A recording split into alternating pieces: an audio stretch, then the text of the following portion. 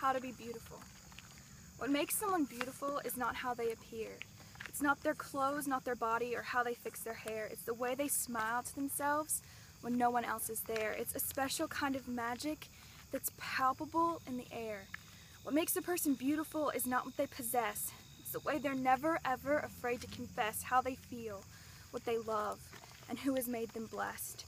It's the way they treat each person with respect, no matter their address.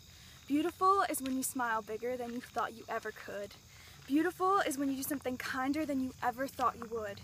It's that moment when you look at someone else and see their worth, when your love for others overflows and you explode with mirth.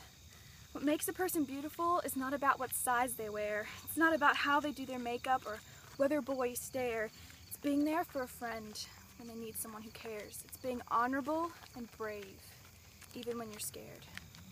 So you see, being beautiful is something you can choose. It's not something passing years or old age can make you lose.